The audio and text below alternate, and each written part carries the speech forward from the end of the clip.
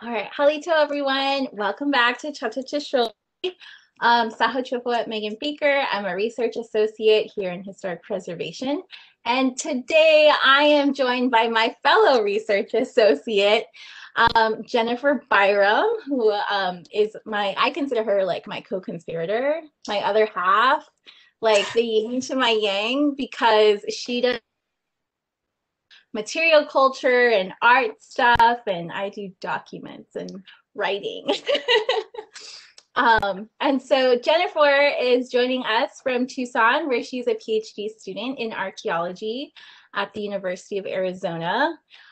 Jennifer has also worked in this office doing textile work, and she started a textile group that I'm sure some of you are a part of. And they've together been learning from old documents and kind of different things to recreate Choctaw textiles. And that hasn't been done for hundreds of years, and they're doing it together. So Jennifer is going to be sharing a little bit about that for us today. So she has a PowerPoint for you, and so you can go ahead and take it away, Jennifer.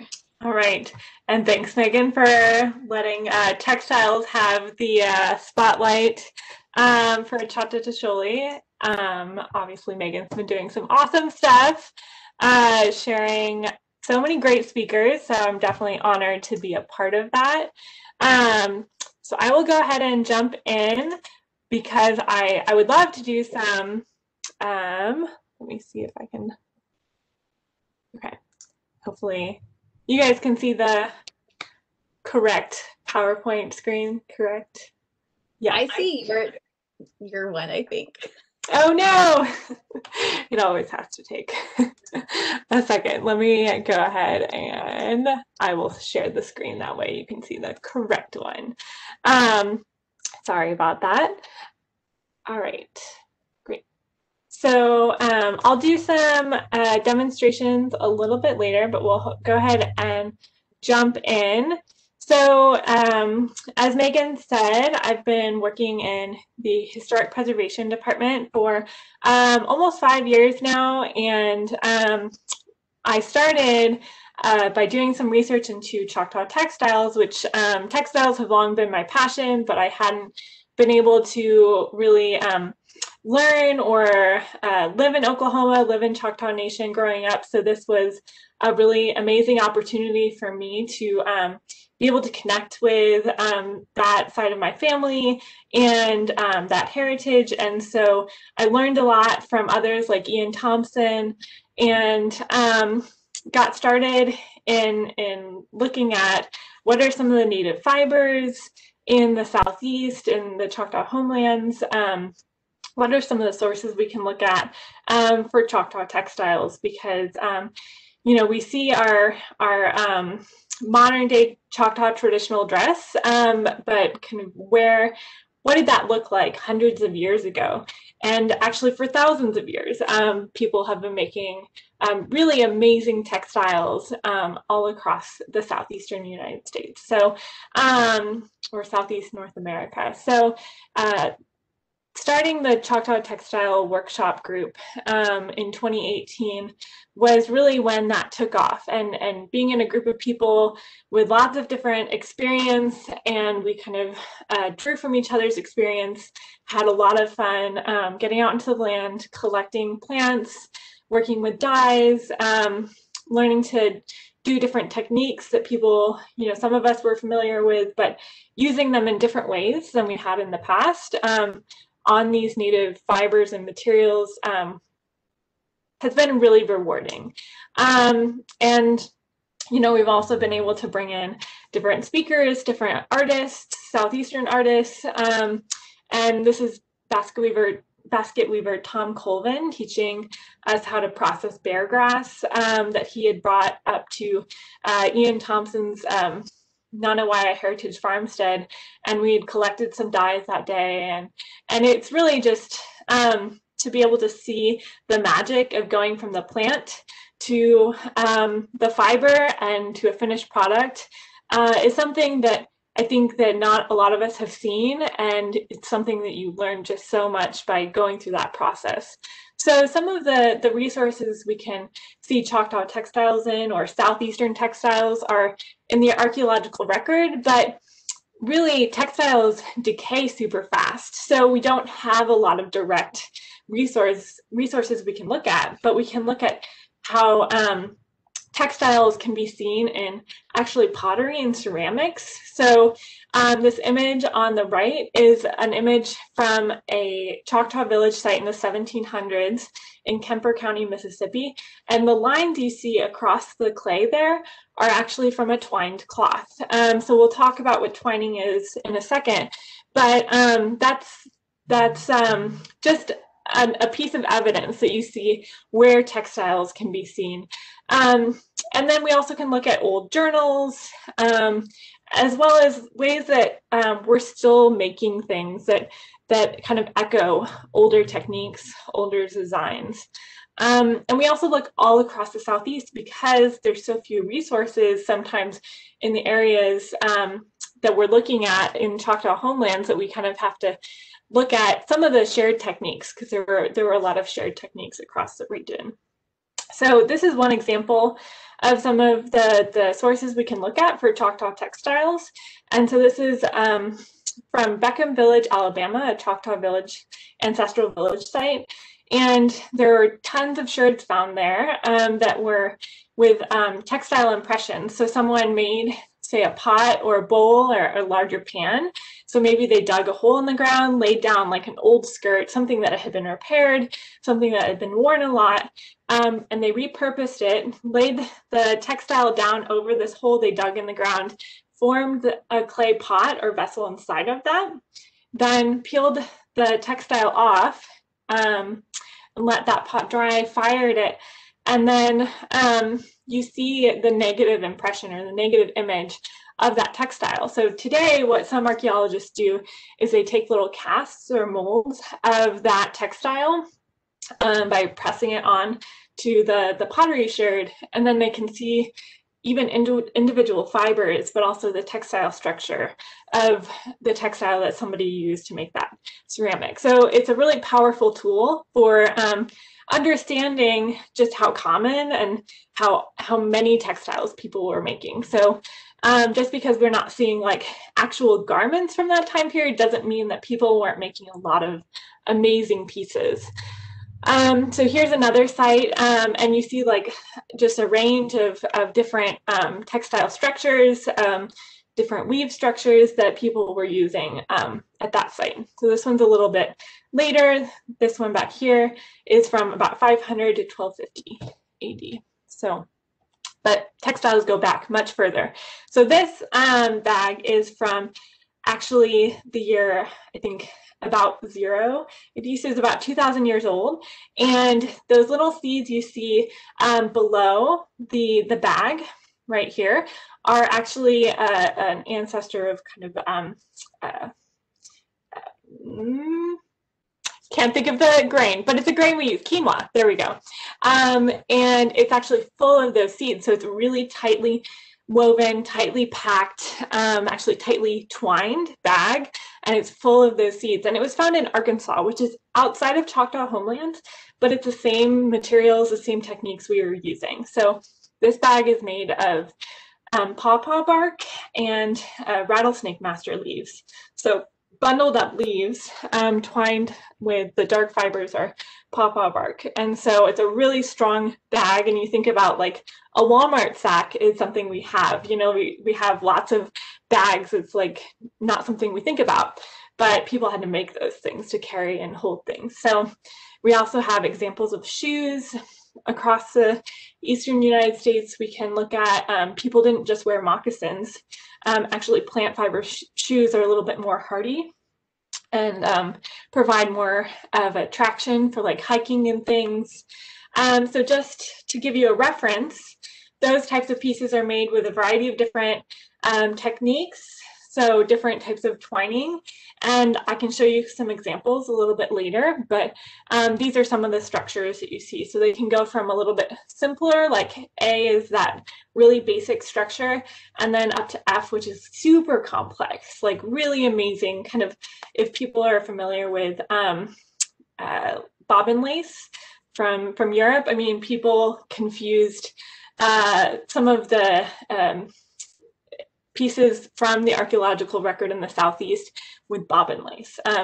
So really amazing complex structures could also be made with these techniques.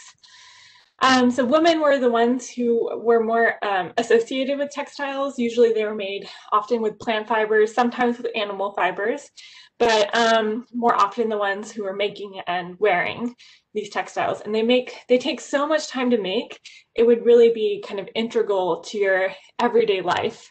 So you could sit and talk and have conversations with people while you're working with things, while you're processing dog bane, one of the plants we'll talk about in a second. And we just think about the many uses we have in our lives today for textiles. You know, 300 years ago, 400 years ago, you still needed textiles. So just lots of things we could make out of plant fibers, animal fibers for our everyday life. So here's an ensemble of what a 1700 Choctaw woman's clothing might look like. So you have the ascona, which is the twine skirt, and you have a cosmo here, which is a turkey feather cape, and that's got a base of twine fabric as well.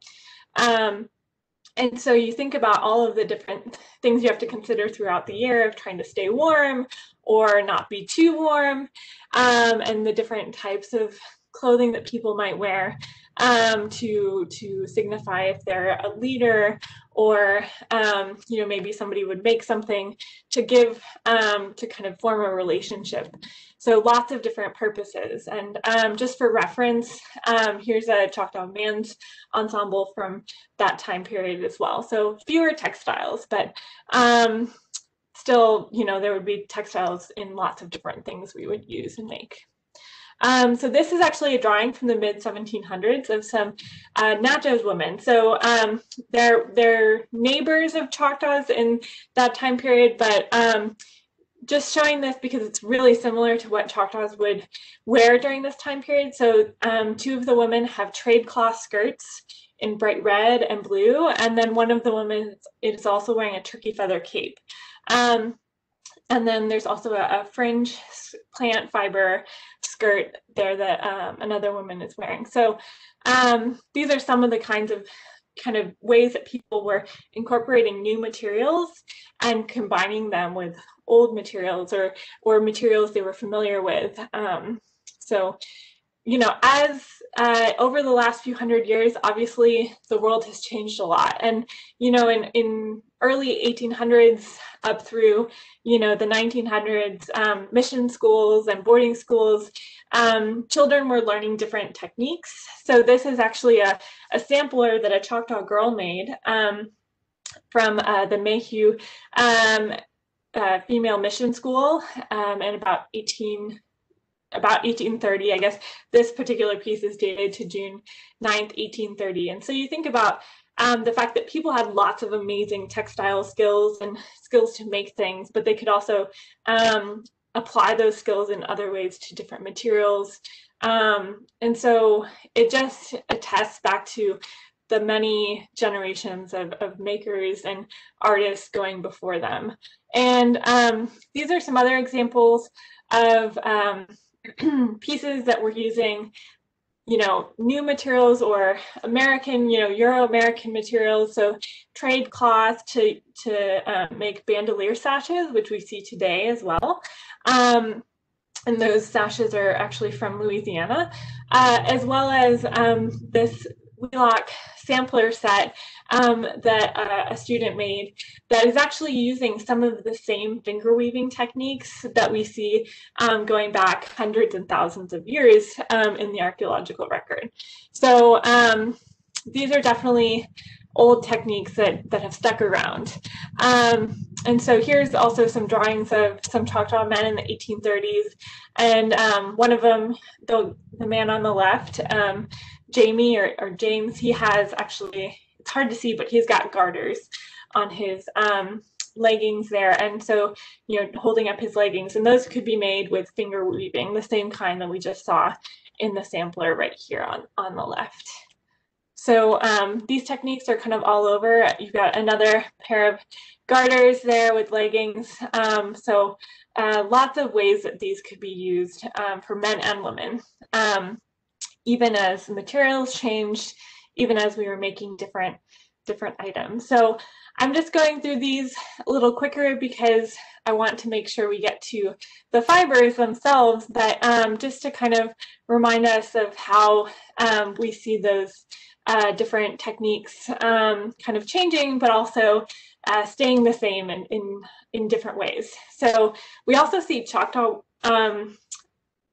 like older words in like the Cyrus Byington dictionary, for example, where there's words that kind of go back further to older textile techniques, but also like changing textiles that people, there's this Choctaw definer with all of these really complex Choctaw words for different parts of looms and spinning wheels, which is really impressive. And it just shows that people were talking about these things and making lots of different types of textiles. So throughout the 17, 18, and early 1900s. So you have words like api, and that's the word for a warp. So that's the yarns that go lengthwise on a cloth. And that's also a word for stalk or stem of a plant. So that actually seems to have a lot of meaning because it kind of indicates that maybe the length of your plant could also be the length of your textile, or it could be, thinking about using a piece of bark for your work. So there are ways to think about how maybe these textiles were made by Choctaw people in the past at different times. So these are just some examples from other parts of the world. We don't have a lot of records of specifically tools in the Southeast. There's not a ton of them, but these are some spindles that would be similar to the descriptions of Choctaw spindles or Southeastern spindles used for spinning yarn. And people could also use a loom like this on the right. This is actually from a different region, from a Chippewa woman's loom. But stick looms would definitely be something that's easy to make, easy to adjust for different projects, and easy to move. So that's really actually that convenience is super nice. So simple tools, but it means that you have to be extremely skilled, but then you're also very flexible in making lots of different types of pieces and garments and for whatever projects you're working on. And people could put shells on their clothing or beads or later like tin bells. There's some porcupine quills sometimes. So all sorts of ways of making people's clothing unique and different colors and dyes. We'll get to that in a second. And so the different types of fibers you get in the Southeast, you have bison hair that could be traded in and was in the Southeast for a few hundred years, as well as some other fibers that are talked about, but we're not totally sure how often, rabbit hair or possum hair would be used. But you have lots of plant fibers. So dogbane is one that we'll talk about. Milkweed and nettle are very similar. And you might have these near you and you might not know. So some of these are really found widespread across North America. So dogbane is, as is nettle and milkweed. Red mulberry is another good source for fiber, but something that is a little bit, we're still kind of trying to figure out how people in the Southeast were using it. There's also leaf fibers, so rattlesnake master is one, pawpaw bark, bear grass is another leaf fiber, as is yucca. So this is a picture on the right of dogbane, and you have the old growth, that's the darker stalk there, and then you have the younger growth is on the right with the bright green leaves, and you actually get dogbane when it's like late fall or early spring. It's really resistant to rot, and you don't want to mess with the sap because that's toxic, but when the sap dries out, you can use it. And this is something that it's also called Indian hemp or Choctaw root sometimes, and people could use it to make like clothing. And it is in early records, and this is really widely available. So you might be able to find it. And even if you're living in a different part of the country, still work with a Choctaw material. And it might grow a different way than in the homelands, but you can kind of get the idea of the types of fibers people are working with. So you also got bison hair, and women were using that to sometimes make shot pouches actually in the 1700s. And you could make, like, people were making beaded designs, so stringing beads onto their warp, onto their bison hair yarn, and then weaving designs into the fabric. So you can make sashes this way, bags. So a really incredible, like very warm fiber. And today it's if you look for bison yarn, it's super expensive. So it's something we have to think about a little bit differently. Spinning it the way people were spinning in the past and processing these fibers is a little bit different than the way modern textile artists work. So I'll talk about that a little bit later. And then you've got mulberry bark. I can't get into this too much right now, but that's a really amazing fiber that we're still learning about, and people have used mulberry bark, in lots of different parts of the world. In different ways, so like in Hawaii, for example, and it's a white fiber, and so people were really struck by that in the 1700s when Choctaws and Europeans met. The Europeans were really amazed by Choctaw clothing or southeastern native clothing because it was something that was just really beautiful and really strong, very sturdy. And so people were using it for all different types of purposes. And so there are these accounts from the 1700s of how people were using it, but it's a little bit hard to follow a 1700s recipe. So we're still working with that. So some native dyes that you might be able to use or you might be able to find. So black walnut is a common one that makes a nice dark brown, or, depending on how you boil it, it could make a lighter color or a darker color. You can also use bodark to get like an orange or yellow. And you can also, this is not a dye, but you can also use pigments and paint them onto textiles. And so that you can create different designs by doing that. And then later on, people were trading for dyes like indigo and madder. So some of the dyes in the Southeast, like very commonly, are yellow or darker brown or black. But there's also some other recipes, like for getting red, where you combine like a yellow dyed cloth and you paint some like you put a paste on top with wood ash and water, and it'll change the color to red because it's changing the pH of with the added paste on there. And so there's different ways that people were getting different colors. And these are more traditional, white, black, yellow, and red, more traditional colors anyway. So lots of different ways to get these colors. And sometimes you can even use plants in your yard to kind of experiment, but you just have to make sure you're using like safe ways of doing that. So there's lots of ways you can research some of that online, and I'm happy to answer questions about that. So here's a workshop we did on dyes a couple years ago with Tom Colvin from Louisiana. We used sassafras there on the left, on the bottom, and then black walnut hulls there on the top left. So you can see how dark that color is.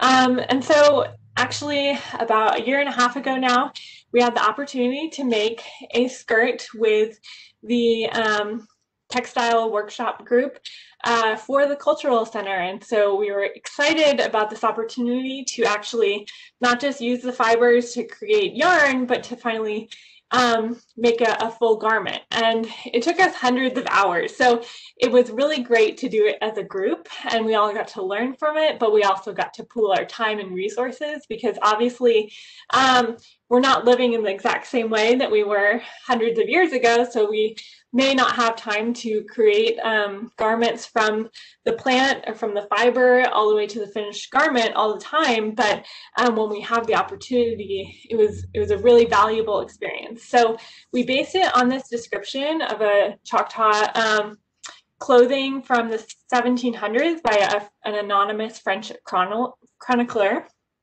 And so he describes some articles of bison wool, which the women spin.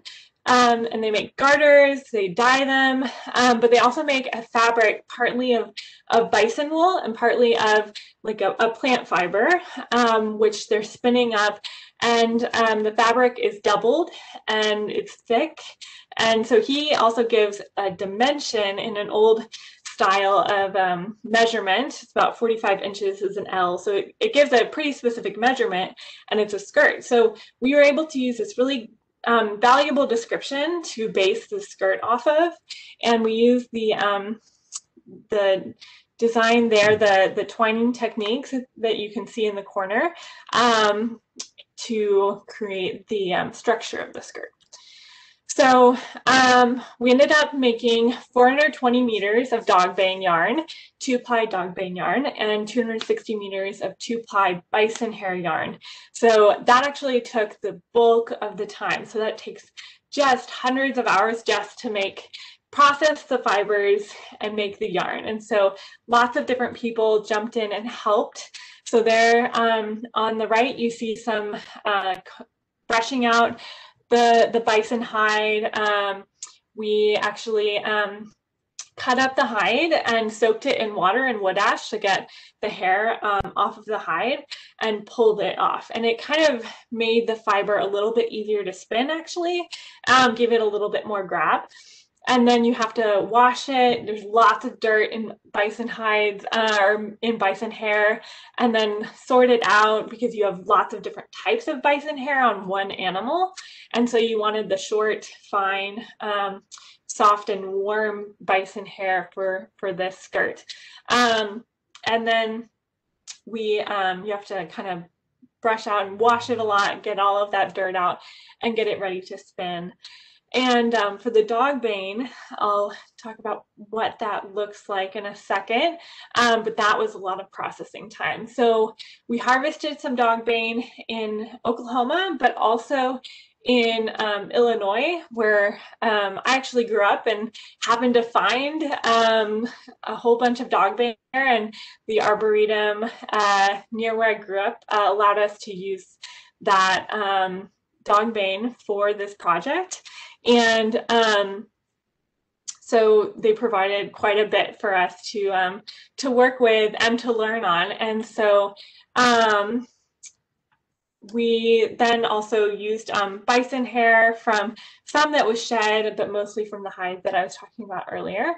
And there on the right, you can see the stages of dog bane processing. So you have the stalk, then you go to break it down to the fiber, then you spin it up into one strand, and then you apply those two strands together so it's a stronger yarn. It doesn't hold up well to kind of friction, so if you make a mistake and you have to go back, it actually kind of sometimes could break. So you have to be really careful with your materials and make sure you're using it well. So it's just another testament to the fact that people who were making these textiles in the past were really experts. They knew what they were doing, and they knew how to work with the materials. And we're learning, so we're getting there, but we're not on their level yet. And then you have this really lovely bison yarn on the left that we made for the skirt, and it was hard to cut that because you didn't want to make any mistakes because it took so much time just to get that material. So everyone really pitched in a lot to make these. So here we have the sample up on the top left of what we wanted to, as we were trying to figure out how to make the skirt, how to set it up. And then on the bottom left, you have the skirt coming together as Sandra Riley is twining it there. And then you have on the right, we're finishing up the skirt and getting the waistband done. So lots of different stages, and it all takes more time than you think.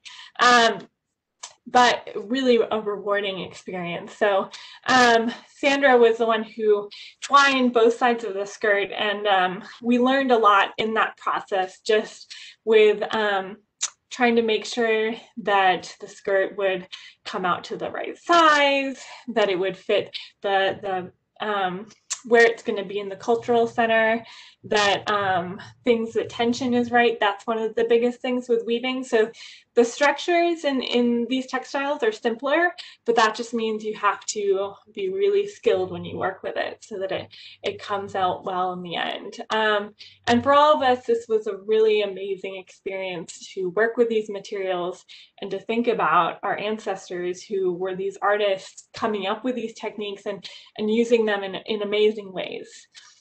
So really skilled people to figure this out. And so we learned a lot along the way. These are some other, on the left, some other pieces we were making for the cultural center. And so learning to do things like what does it look like when you paint with like a pigment or a dye on a twine textile, and using different types of fibers and how to get the cloth to look right. How does it drape on a body? So these are things that we were learning kind of on the go.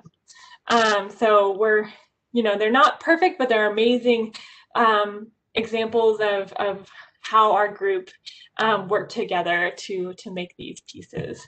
And then another story, Debbie's actually on a call or on this this call right now, but she was spinning a lot of the bison hair, and she didn't like to use a drop spindle.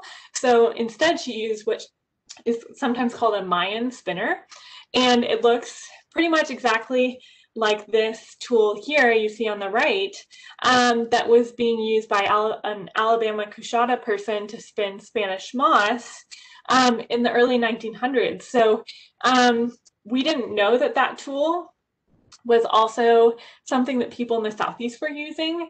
But then you see that like our neighbors in the Southeast were using the same kind of tool. So it's just that, reproducing or recreating some of these techniques and some of these pieces allow us to learn a lot about what kind of tools work for this, what kind of fibers, how do you process it, and it's not enough to just kind of to read it, because really working with the materials, you learn from them.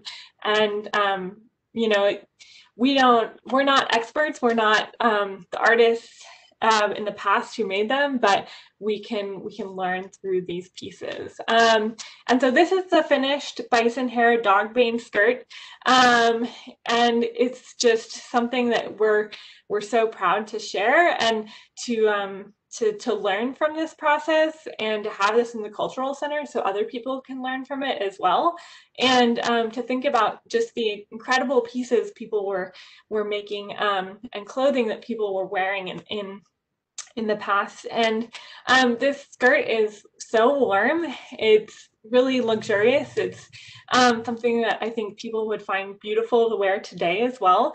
And so I think we want to keep making things and keep learning through this group, through these projects. So here are some other textiles that we worked with that year. There's a skirt that we used shell bead applique on, a skirt that we painted with red ochre and black walnut hull dye.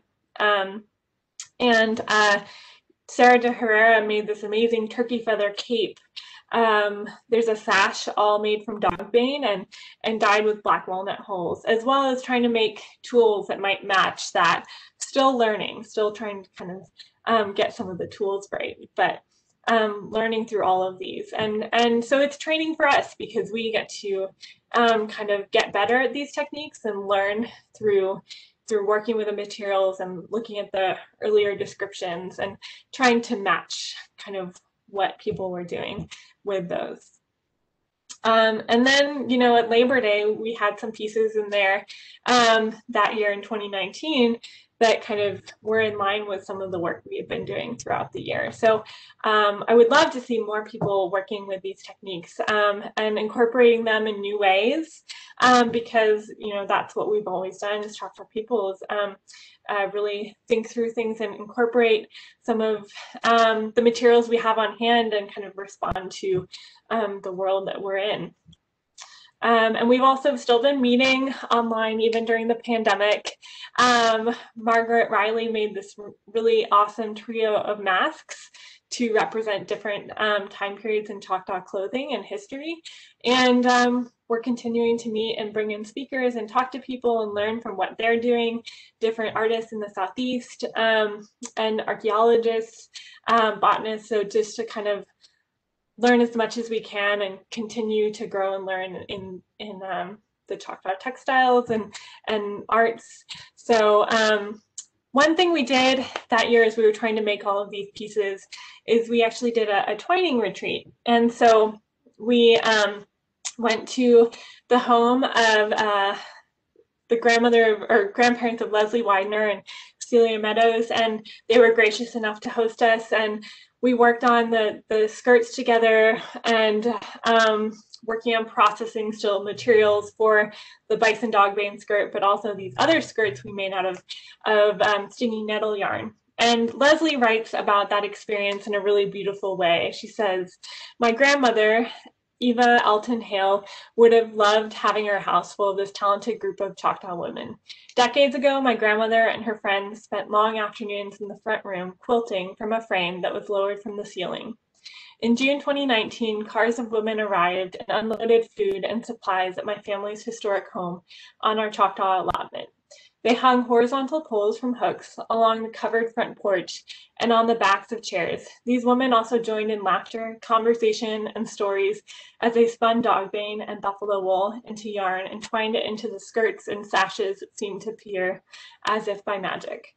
And I couldn't really say it better. The experience of working together on something with a group of Choctaw women was something that I think felt so natural to be working together on these things, to think about spaces where Choctaw women would have done that in the past, helped each other out, shared materials, shared dyes, gathered things, worked on spinning together as they sat and maybe watched the field or children. And I think you see those in those stories and those spaces in different times in Choctaw history. And so just getting to sit there and kind of be a part of that was really an honor for us all. So thank you for coming and being interested in Choctaw textiles. And actually, I'd like to go ahead and I'll stop sharing. And I'm gonna pull out some materials that I have with me, some samples, and if there are any questions, Megan can jump in and take those while I just go ahead and show you some different fibers. I wish that everyone could see these in person and touch them, because that's also how you learn through this. But hopefully someday soon. In the past, we've been at Labor Day and had some of these things out for people to look at. So hopefully in the future, we'll get to do that again. So real quick, I'm going to just show you a piece of dogbane that I have here. This is actually from the Arboretum in Illinois, and it's really tall for dogbane. So in Oklahoma, you don't get dogbane quite this size, and the soil is really different. I think this dogbane might be a little bit more similar to what we might have had in the homelands, but unfortunately I haven't worked with dogbane from the Choctaw homelands yet. But So this is pretty impressive. The dog bane you get in Oklahoma is more like 4 feet and a little bit skinnier, but you can still definitely use it, and I would definitely keep an eye out. So I'm gonna switch my video here and show you how it's processed. So see, make sure you guys can see. So here I've got my stock, and normally I might break this up with something else, but this works just as well with my hands. So I'm just cracking it all along the length of the stock.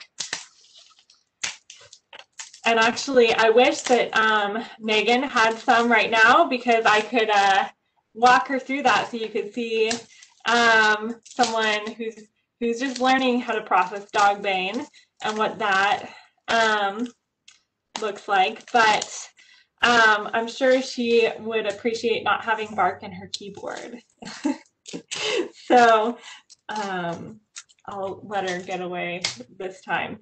So what I was doing is, so dog bane is hollow. So I was just kind of smashing the stalk. You can use a shell or you know, a rock or something, but you don't want anything too hard, or else it'll cut the fibers. So you can see the bottom of the stalk here was a little bit too rotted, probably closer to the ground, a little bit more damp. Dog bane's really resistant to rot, but sometimes some stalks you get might have been out in outside for, you know, maybe 2 years, and so it might not be as strong. So what I'm doing right now is I'm taking out the inside of the stalk. So I'm taking out this core, and what we want is this fiber right here. So this is the fiber we're looking for, and we can make cordage out of it. Another way to process it is you can take the stalks and you can leave it in the dew or in water until it's kind of a controlled rotting process. And if you're doing it in the dew, it won't happen as fast, but if you're doing it in the water, it'll happen sometimes in a matter of weeks. It's a little bit slower if it's cold outside and you have it outdoors. And that just makes it so that the bark separates from the fibers a little bit easier. So that some of this stuff has actually been outside for a little while, so it may actually be somewhat retted already. So just to show you, as I break that off, the bark can kind of come off, but it might not come off right away. So we might have to kind of scrunch it up a little bit like that. So you can start to see the fibers come in pretty well there. So hopefully you guys are seeing this.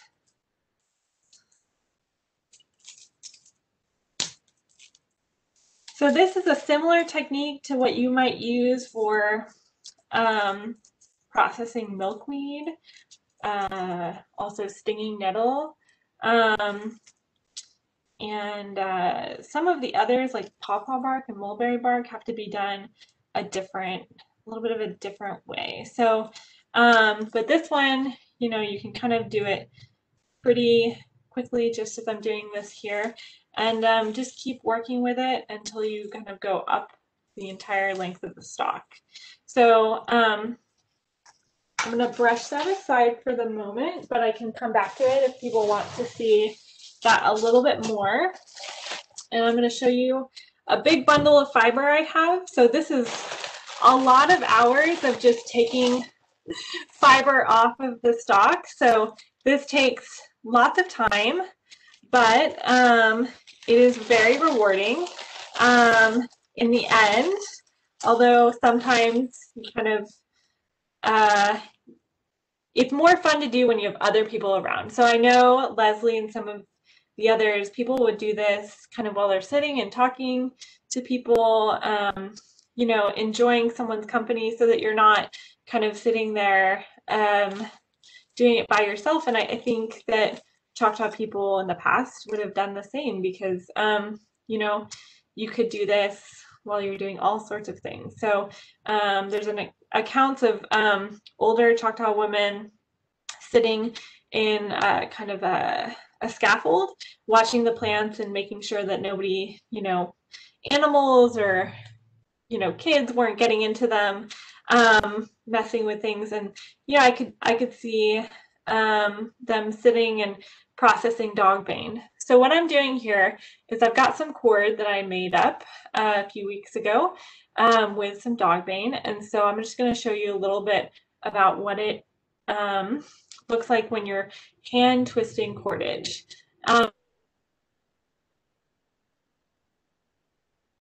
If you can't quite tell what's going on, there's always lots of good videos you can look up on YouTube on how to do this, but you can also come to a class.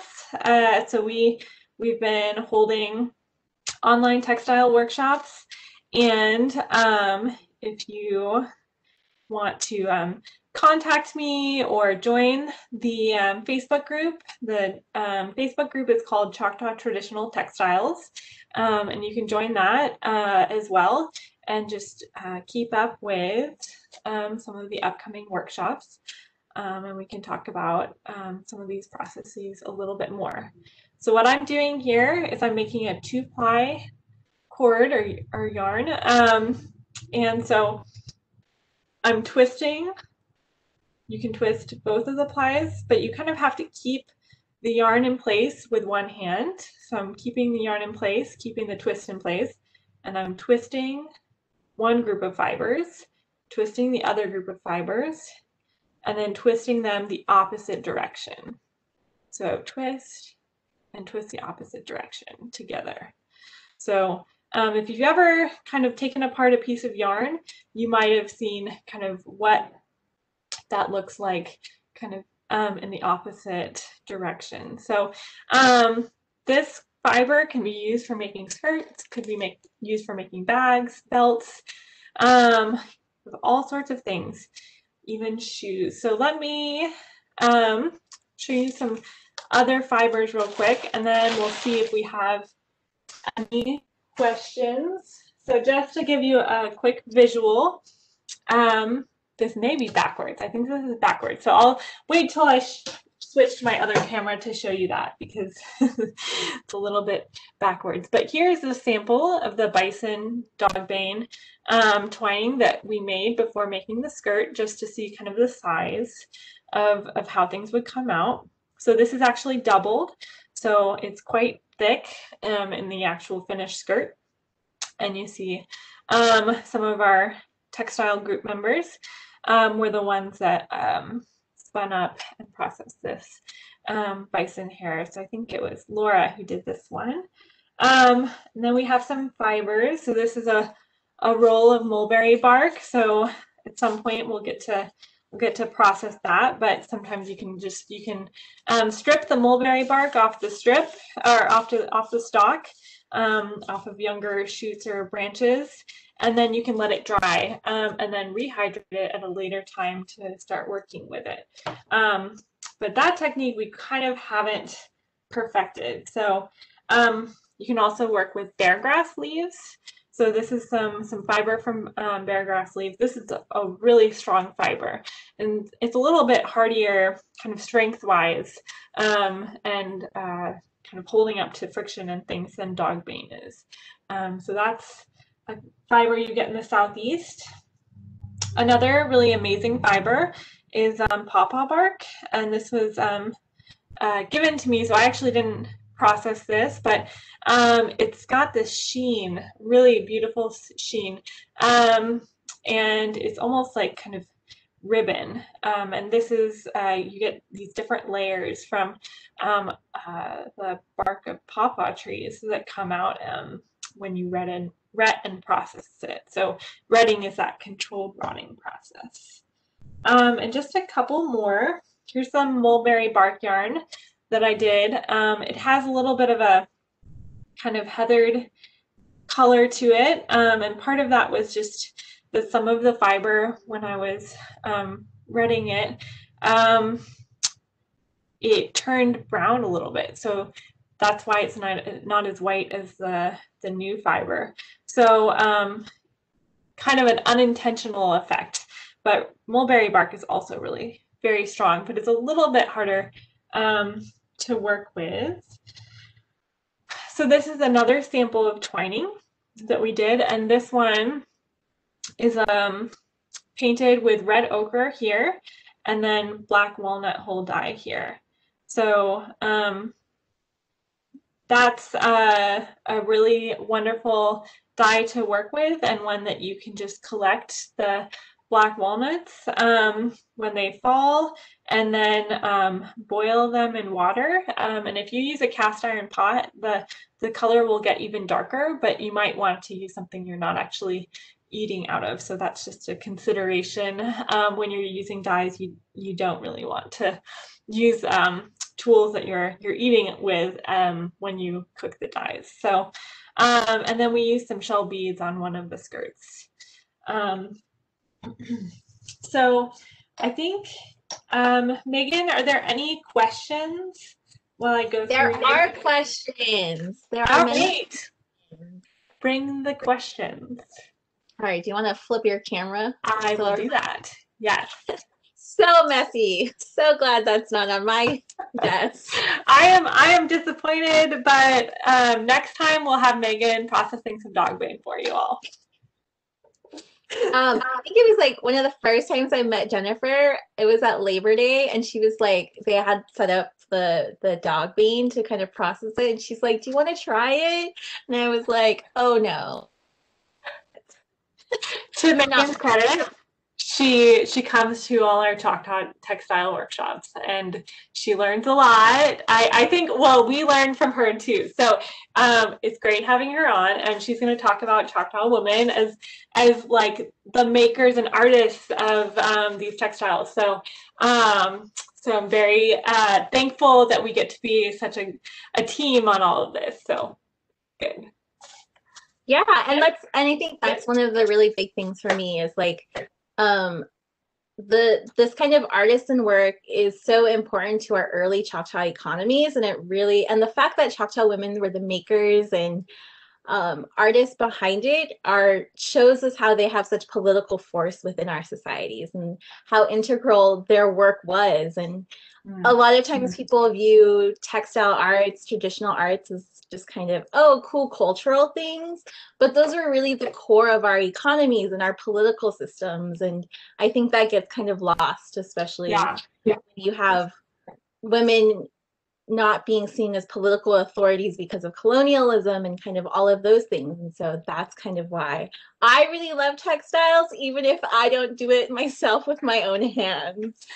No, it's a really great point. And one of the things that I think is maybe surprising to people is that in like our treaties, in negotiations with people, you could tell like women were very much a part of that, because they're like in the Treaty of Dancing Rabbit Creek, among other treaties, there are like looms and spinning wheels, like as part of the negotiations. Is that people wanted those to be kind of, as not payment's not the right word, but people were asking for these things, and this is a part of like women were making things and selling them and trading so that they could get access to what they were looking to get access to. So absolutely a great point that this is definitely something that was empowering,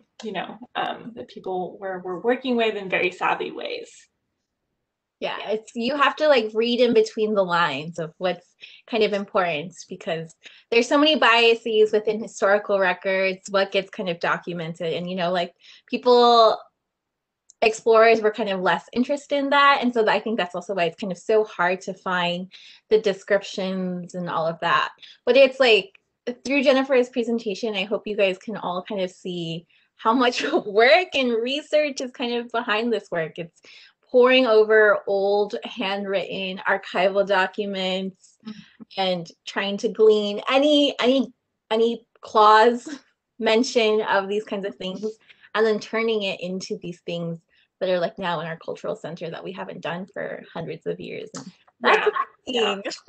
Yeah. Nobody, I mean, to our knowledge, no one's kind of made this kind of skirt in over 200 years. And so, and I think it really takes like drawing from all these different resources and then making it, pulling it together to learn, okay, this didn't actually work. And this person, maybe they didn't realize what they were looking at when they were writing that down.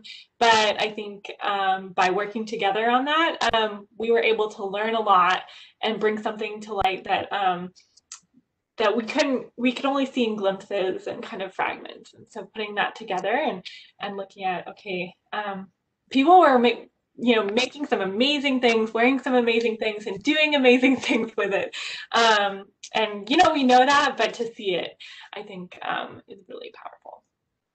Yeah, it's like watching Jennifer struggle with this little thing. I was like, oh man, I couldn't do that. That's some knowledge. And it's like real scientific knowledge, also of the land, of the plants, their properties. Absolutely. Yeah. So like in her group, she'll have scientists kind of come on, and I think that's like crazy. You have people who are in labs and do things like that. And like, those are the kinds of people, that's the kind of knowledge that we don't know that we're trying to also reclaim. And just if anyone's interested in reading more, with kind of all of this and all we're working on together, there's a couple of resources that I'm happy to share with you. And like, there's lots of places that you can look to kind of learn about this if you want to get involved. And so there's some, free papers and different things like that that I'm, happy to share. So. And real quick, while we're at it, now that my video is turned around, here's just a little kind of mulberry bark as a stalk, and then like what the bark looks like, so it's all curled up and dried up top. But here's the white inside of the bark, and here's some fiber, and here it is like spun up into a really fine cordage. And then there, dog bane, just so you can kind of see in a different view, there's a short kind of piece of a stalk. A piece of split bark, and then taking the inside out. I know it's hard to see with some of this, which is again why we just need to do this in person someday when it's not a global pandemic. But working with the materials is something that I think, and realizing just how rich people's knowledge of the land was, and how they were able to use what they had to make amazing things. And then you think about removal and moving to Choctaw territory in modern Oklahoma, and you don't know where your gathering spots are gone now, and you have to kind of figure out where to get your resources again. And people were still using native dyes in Oklahoma and in Choctaw territory, so they were using that knowledge in new ways and new places, and kind of making new pieces. And so there are kind of different echoes of all of these things that continue on in as people were kind of creatively responding to their situation. So we can jump into these questions. Yes. So Pierce wants to know, do you know if there were any unique textile techniques historically associated with different Choctaw communities? Is it possible that communities living in areas like Six Towns had their own district style of making textiles that other communities living in the homeland might recognize? Wow, that is a great question. Pierce, I will have to go back and look. I think there might have been, I know that there are certain descriptions of Choctaw women and Six Towns, wearing different, they have different, I think, tattooing or, and I, don't quote me on this because this is, we'll have to look back at the sources, but I bet there were, but I think we'd have to go back and really compare that. And that's something I haven't looked into because a lot of times I'm casting a pretty wide net, and to kind of understand the general techniques. And then I think designs, you might have to kind of trace back in a different way. So there's a lot of things that are shared across the region, but then specific designs and what makes a Choctaw piece of clothing, and then what makes a piece of clothing that would identify someone from one region and another.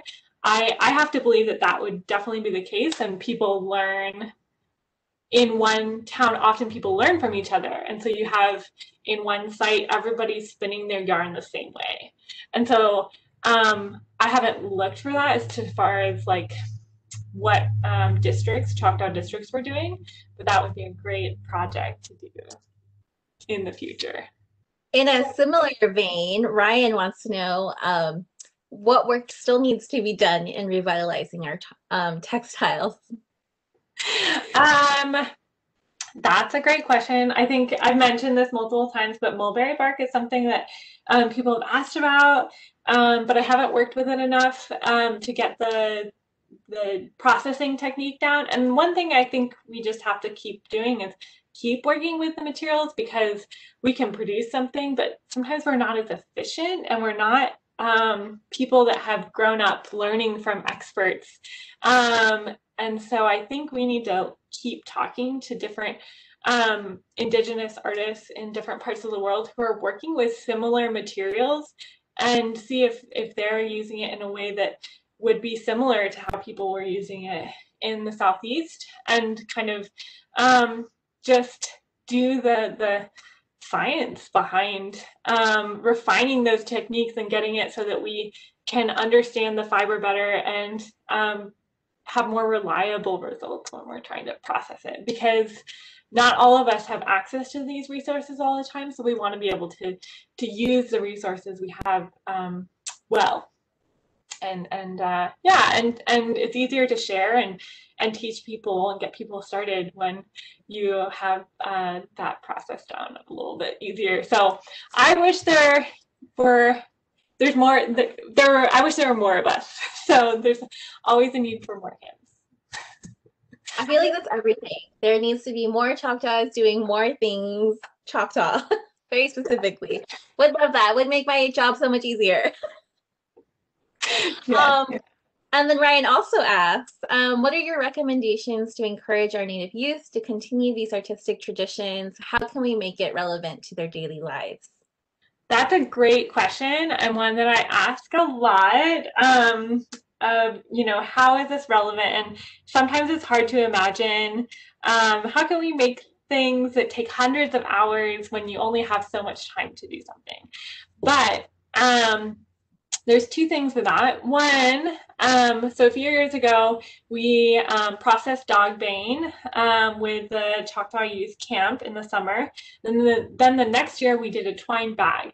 And I have to say that working with youth, it is amazing how people are just as skilled at that age as adults. And you can tell how some people can just like get to what they need to do, and they just like have a lot of innate talent for doing that and understand it. So I think one thing is that youth are just as capable of jumping in and learning these techniques and becoming really skilled at them. And so these are great techniques for anyone to learn. And to take on, and there's a lot of knowledge there that you don't even realize you're picking up while you work with it. So I think that's really empowering, just to realize that this is a great art to jump in and work on, and it's something you can do with other people and sit and kind of be in community. And that's also a wonderful thing, which we all know right now is really precious, is to spend time with other people working on these things. So I think in today's world, sometimes having something when you're sitting together, whether you're sitting with your grandparent or sitting with your siblings and working on something like that, it's a really valuable time to just share together, and to sit together and talk and share stories and make something while you're doing it.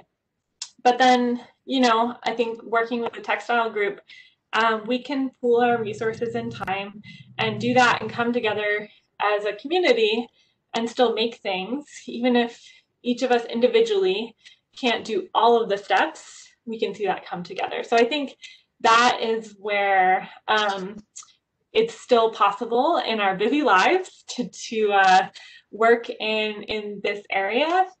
And then one more thing is that we listened to a talk by an amazing Hawaiian artist who talked about how older Hawaiian arts maybe don't have the same meanings or places where we can use these pieces because they don't have the same kind of community structure, leadership structure that they had in the past, but they're finding new ways to honor people by making pieces for them, like in positions of leadership, or recognizing what people are doing, or using it for education. So I think there are new ways that we can use, like think about using these pieces, which like the bison skirt, I don't know that any one of us could necessarily wear a skirt that took hundreds of hours to make, and a whole group of people, our fingers went into that. We had bark all over our houses for months, you know.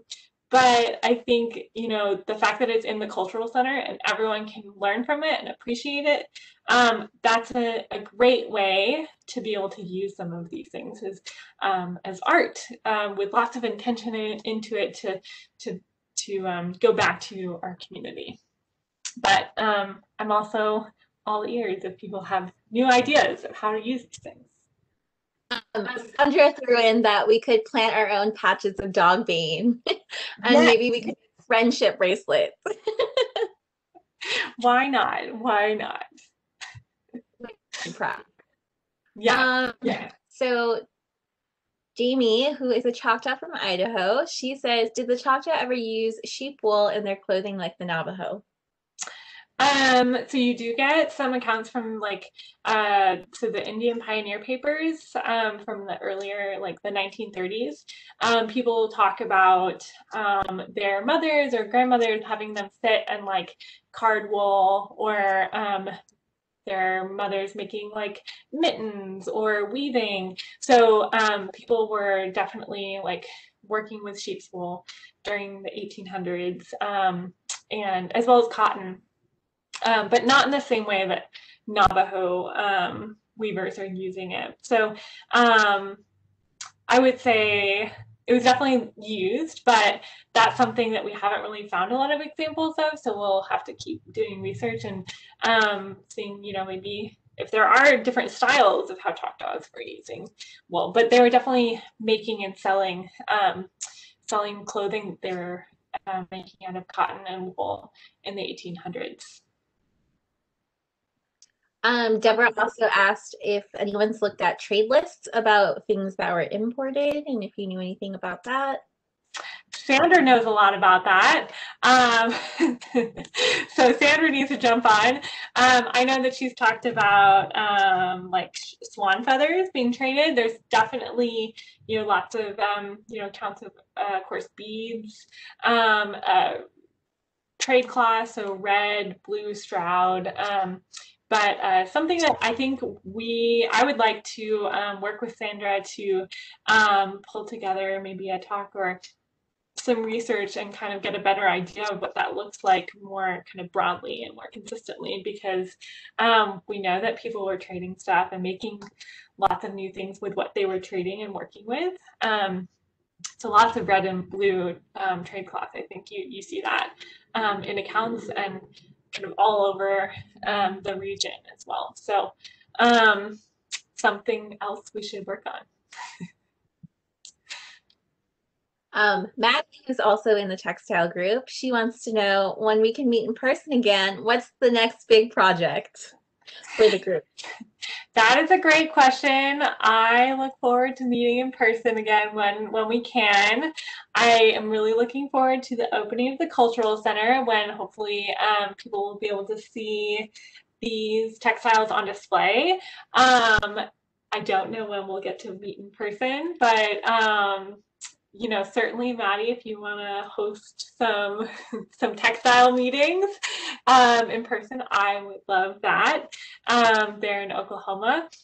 But, I think that doing another skirt would be awesome. Doing another twined skirt and processing the fiber and kind of pooling our resources again. That was a really great experience that I think learning from all stages, and then also being able to have a finished product that I think sometimes it's hard to imagine how all of this comes together.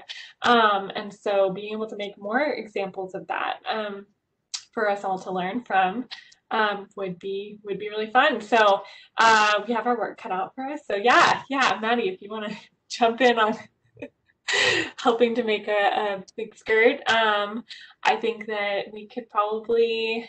Not a lot of people are doing that, so I think that we could probably find some people who would be interested, maybe some, museums or something. But we'll have to talk about it, dream big, and see where we can go with it. That's kind of all the questions that we have. Of course, all of this is being recorded and it's going to be posted on the Chahta webpage, which is on the Choctaw Cultural Services website, which is choctawnationculture.com, I think. And so one of the links has Chahta Tisholi. And so all of the events are recorded there. So you can access this at a later date there. Send this to your friends. You can be like, we should learn how to make a skirt together. So you can round up all your friends for Jennifer. Well, and that's one thing. Another way to think about how you can make pieces without having to make like everything every step of the way is you can buy yarn that is similar to fibers in the native fibers of the Southeast. And you can make your own skirt or top. I would love to see some people walking around with Sandra's always talked about making like a twined top with shells on it. So how cool would it be to see people at Labor Day wearing older Choctaw style clothing? So you have the applique, the diamond dresses alongside twine clothing. This is stinging nettle yarn. So women in the Himalayas in Nepal still make stinging nettle yarn. And it's hand spun. You can definitely tell it's hand spun by different women because it's kind of got the properties of hand spun yarn. It's thick and thin sometimes. It's definitely got like little bits of bark every once in a while, which is all good quality. It's just normal hand spun stuff. But you can order it online and you could make a skirt out of the same kind of plant that you can find in the Southeast without necessarily having to go to the hundreds of hours that it takes to work with it. And it's pretty affordable and you can find it on Etsy. So you can also get commercial hemp. You can make bags out of that, clothing. So there are other ways to get about it without having to do the whole step, the whole process. And I think, that's a very reasonable way to use these materials and techniques, and also still have that kind of finished product to be excited about. People are also like making turkey feather capes or goose feather capes, and finding ways to get those feathers and work them in. So there's not just one way to go about it. And so you'll actually, find there's more people who are interested in kind of working with this than you think out there. And I think, with more creative minds at work, we'll be able to kind of come up with more solutions and ways to kind of make some new things with it. So I think that, that's all I had. There's another, I could actually grab a little clay textile impression real quick if anyone's interested.